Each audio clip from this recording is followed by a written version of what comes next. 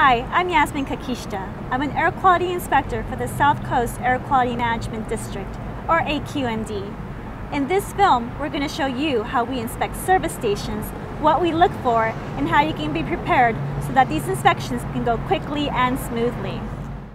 Despite the significant progress we've made over the past decades, we still have among the worst air quality in the nation for ozone and fine particle pollution. Breathing ozone can cause serious health effects, especially to our kids, elders, and other sensitive people. Ozone is formed in our air by a chemical reaction between organic vapors such as gasoline fumes, pollution from burning fuels, and sunlight. To help reduce ozone, special equipment is required to capture fumes whenever gasoline is moved from storage tanks to delivery trucks to gas stations and into cars. In our region, this prevents 18 tons per day of organic vapors from gasoline fumes from escaping into our air. This is equal to the total daily amount of organic vapors released from about 2 million cars.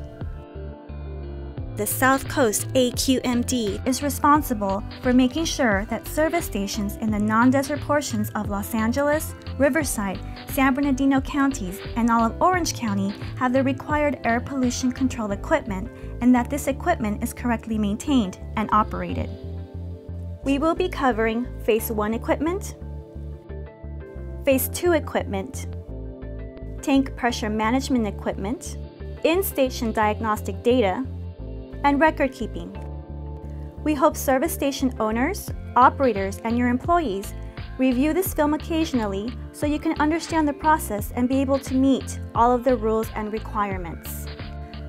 Gasoline vapor recovery systems are divided into 2 sections that are connected together.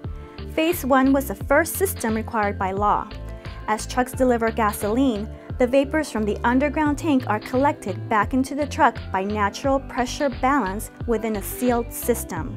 These vapors are returned to the distributor where the trucks fill up and converted back to gasoline. Phase 2 was later required by law for vapor recovery at the dispensers. When you put gas into your car, the vapors are collected back into the station's underground tanks. Some stations use a natural liquid vapor pressure balance to collect the vapors. These are called balance systems. Other stations have additional systems that use a vacuum to pull the vapors from the dispensers and push them into the tanks. There is also equipment to relieve excess pressure within the storage tanks. When we arrive at your station, you'll recognize our cars by the AQMD logo on the door. We will always try to park out of the way of your business traffic. The first thing we will do is come to your office or main counter to introduce and properly identify ourselves so you'll know that we're there. We will ask for your permission to inspect the equipment and review your records as is allowed by law. Normally, we will start with checking the control unit of your in-station diagnostic or ISD system if one is installed. However, we may follow a different order depending on the equipment, how the station is laid out, and how busy it is. We will try not to interrupt your business as best we can.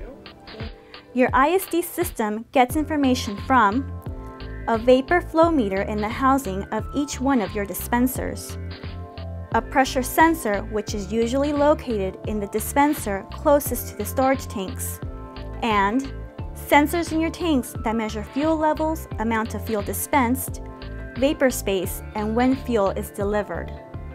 Under normal condition, the ISD will automatically detect leaks in your vapor recovery system and let you know with flashing lights and an alarm sound, and will also record the alarm for later printout or download.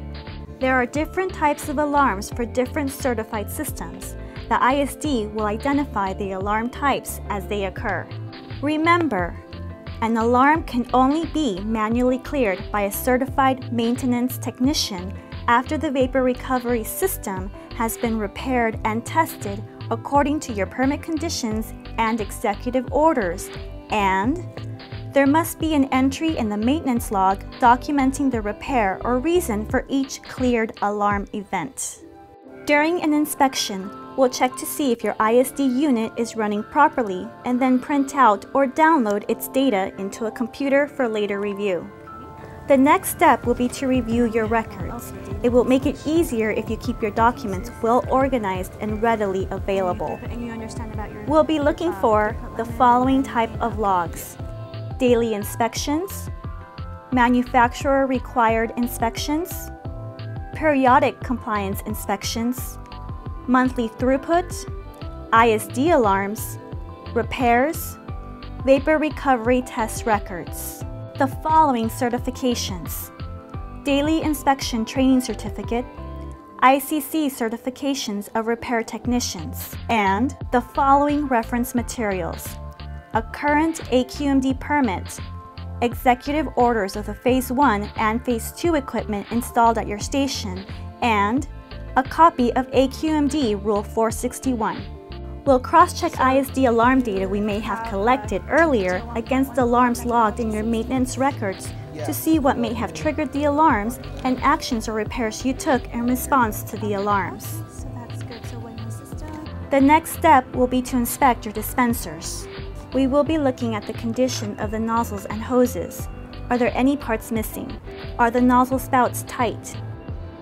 Are the faceplates in good condition? Are the faceplate and boot properly aligned? Is the boot in good condition? For balanced Phase 2 systems, does the insertion interlock mechanism function properly so that the nozzle will only work if there is a tight seal when fueling? Are the hoses installed in the right direction, and are they in good condition? Do the swivels move freely? Are the breakaway check valves that shut off the flow should someone drive off with the hose installed in the right direction? Are there stickers on each side of the dispenser providing an AQMD phone number to call for problems? And if there are they in good shape and readable? Are there any signs of gasoline spills? Is the dispensing equipment operating normally when we watch customers dispense gasoline? We will also take a look at your vapor pressure management equipment. Is everything in good condition? Is there any apparent damage? For different types of systems, we will look to make sure the equipment is in the proper configuration and the parts are operating properly. The executive orders for the equipment installed at your station are the best sources of information on specific operation and maintenance procedures. We will check to see that there's a certified pressure vacuum valve on the top of your vent pipes. Finally, we will inspect the Phase 1 fill tubes to your underground tanks. For this part, we will place safety cones around the fill cover area to alert customers to the activity. Once we secure the area, we will open each cover and check the connectors. Are the caps on tight? Do the connectors rotate freely? Are the caps and seals in good condition?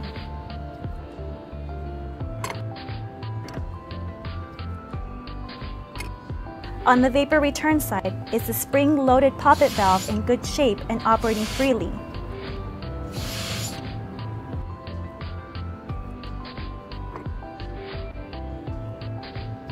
Is the spill bucket free of dirt and debris? On the product delivery side, is the distance between the opening of the drop tube and the bottom of the tank less than 6 inches? Once we're done here, we will put everything back, remove the safety cones, and come back to discuss our findings with you. We will explain any item or action that needs your attention and answer any question you may have related to the vapor recovery equipment.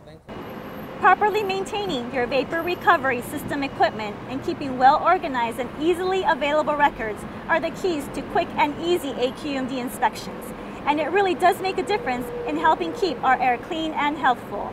If you have any questions about this subject or would like more information, please give us a call at 909-396-3546 or visit us at the website below. Thank you for watching.